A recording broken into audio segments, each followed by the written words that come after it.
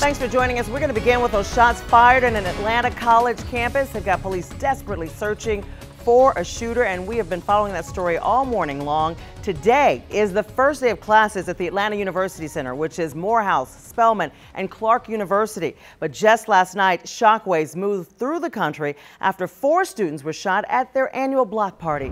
We have live team coverage for you this noon. We have right now CBS 46's Adam Harding, who is at Grady Memorial Hospital, where the students are actually recovering. But we're going to begin with Daniel Wilkerson, who's live on Clark's campus in the Atlanta's West End. Daniel, police still don't know who these shooters are. Karen, good afternoon. Yes, that's exactly what I was told by a high-ranking APD officer just a little while ago. Meanwhile, I was just off the phone with a Clark Atlanta official who tells me right now they are inside discussing this shooting.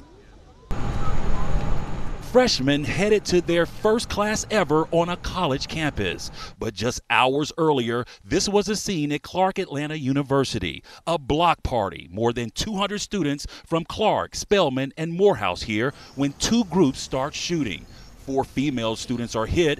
Everyone starts running. This is what we've learned from Atlanta police. Officers say the shooting stemmed from 2 groups of students arguing. They say the women were not targeted but got caught in the crossfire. Investigators started right away interviewing witnesses but say initially not many students would talk.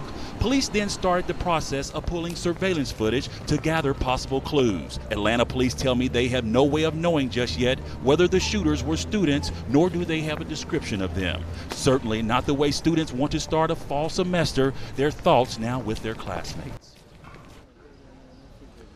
Back out here live, I'm told a text alert went out to students just before 1 a.m. this morning. Meanwhile, a prayer vigil is scheduled here on campus a little later this evening. Karen. All right, Daniel, thank you so much. Now our team